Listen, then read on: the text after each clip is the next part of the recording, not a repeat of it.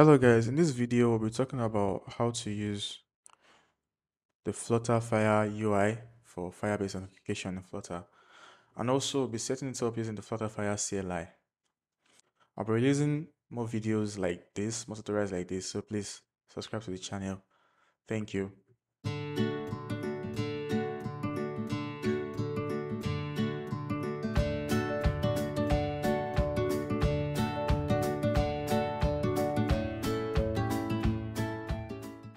So to get started, we need to set up Firebase. And to do that, let's head to the Flutterfire website, which is firebase.flutter.dev. Can click on the Get Started button and scroll down a bit.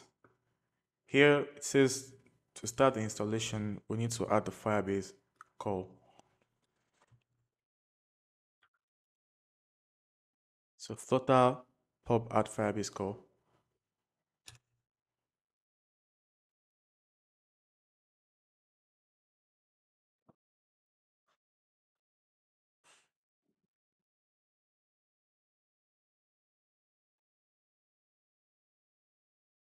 And then you can scroll down a bit.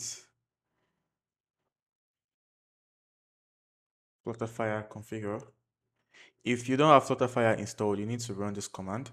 I already have it installed, so I'll just go ahead and run Flutterfire configure.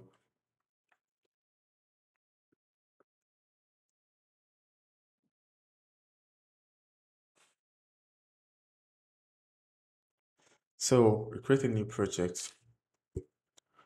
We need to take in, we need to create for Android and iOS. We don't need Mac and web right now.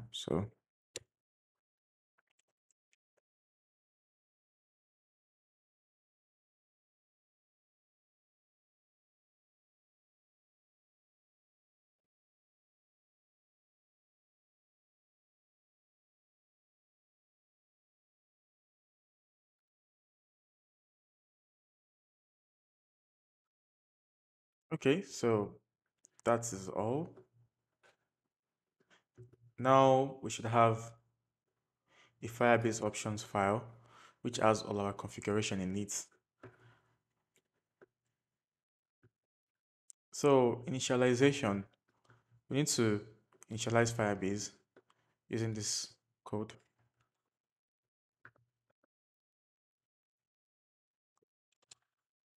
And of course, we need to make it asynchronous. Import Firebase core, also import Firebase options dot that was just generated just now. So just like that, we've already been able to set up our Firebase. We don't need to add files, add the plist file or the JSON file. If you want to do that, you need to go through the manual installation, but we are not doing that in this tutorial. We're using the CLI method. Now that we have our Firebase set up and initialized, we can go ahead and add the Firebase authentication plugin and also the Flutterfire UI plugins. So we can head back to the Flutterfire website and go to authentication. Scroll down to installation. Flutter pop add. Or we can actually also just check out the package on pop.dev. That also works.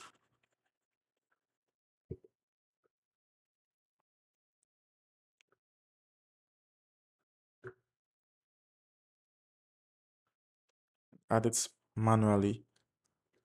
And then we need the Flutterfire UI plugin also.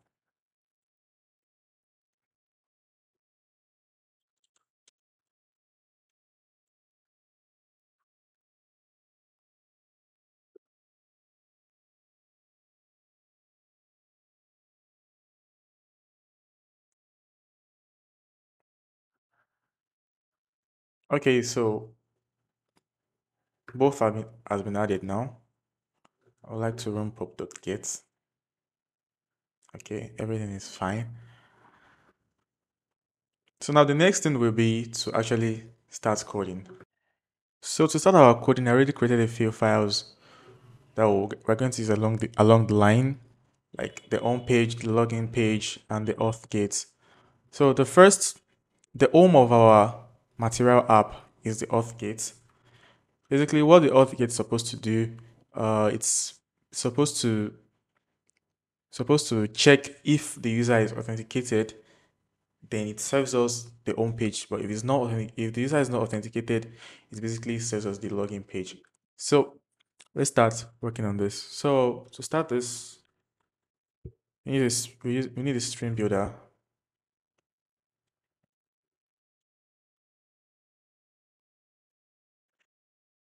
The Firebase Auth plugin gives us a stream called the auth state change. The auth state changes, which basically returns null if the user is not authenticated, and it returns a user object if the user is authenticated. So we're going to be making use of this.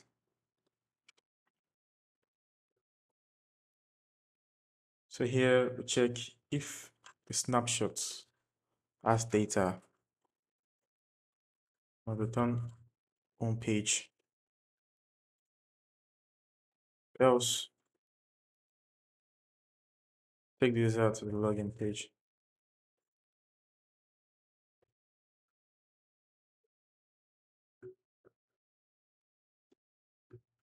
Okay, so this is the first step. Now we can move to the login page.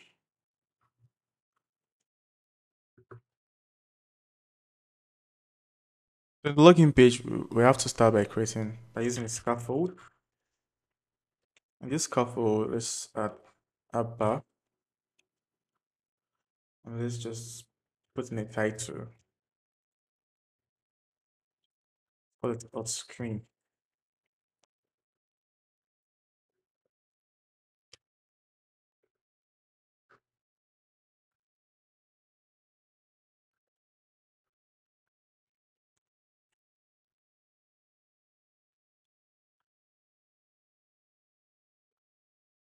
Okay, let's run our app for now and see what we have.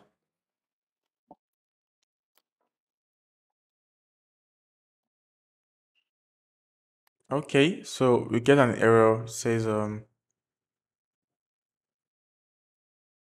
dependencies were found, but they require a higher minimum deployment target. If you get this, all you need to do is to go to your pod file and increase this from 9.0 to 10.0. So now we run again.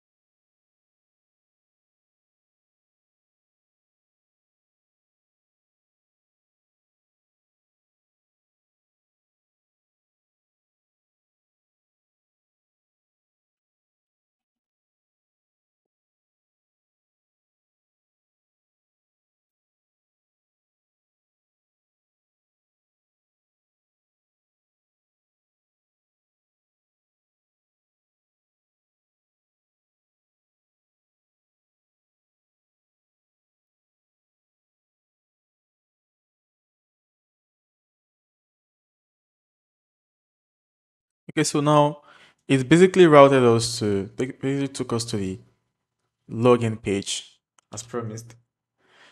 Now in our body,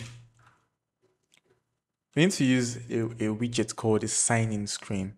So basically, let's go to the Flutterfire widget catalog, Flutterfire UI widget catalog.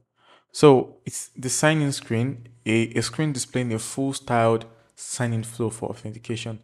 So this is basically a widget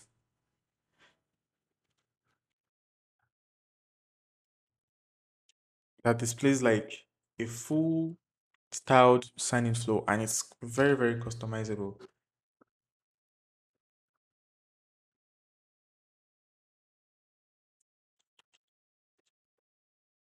At the provider configuration, we need the email provider configuration here.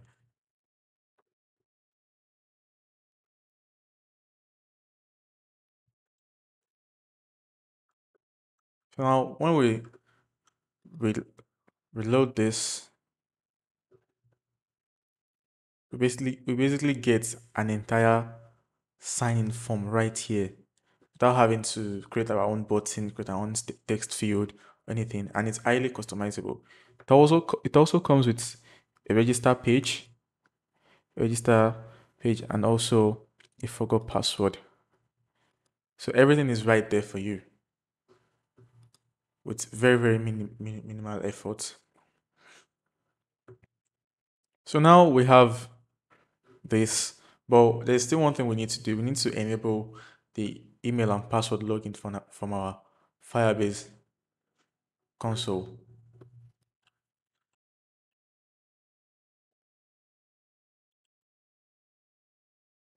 Firebase console.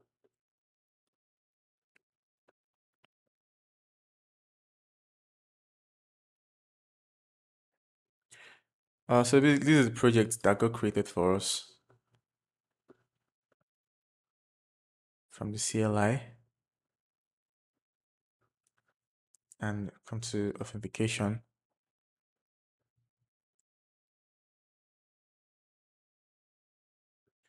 Get started. Email and password enable. Save. And now that we have the email and password enabled from our console, we can try registering and signing up a user and signing in into the app. So when it comes to register, you can try test user at gmail.com, for example. Password.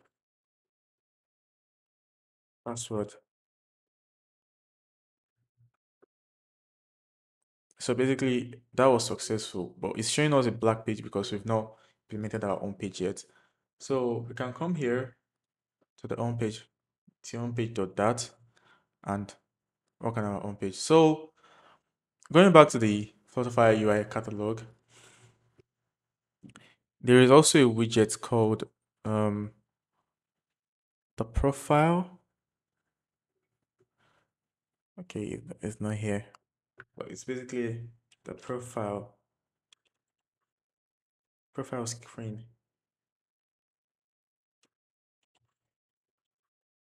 Email password configuration, and also we can avatar size and give it like 70.0. So when we save this, we get a full-fledged profile page without having to do all those things on our own. We can add a name.